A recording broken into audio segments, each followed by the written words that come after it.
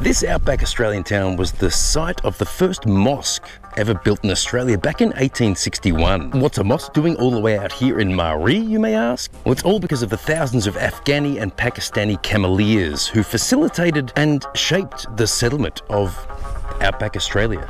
And Maree here in outback South Australia was the centre of Afghan activity and is the largest surviving Gan town. Between 1870 and 1920, around about 20,000 camels and about 3,000 cameleers were brought to Australia to explore, ship cargo and lay down tracks for a railroad network that would eventually cross the entire country.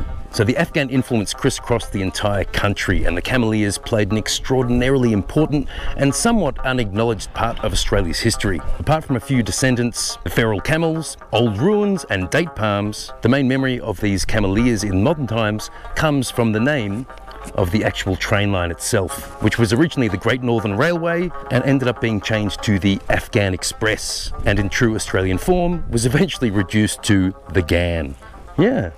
Fascinating stuff.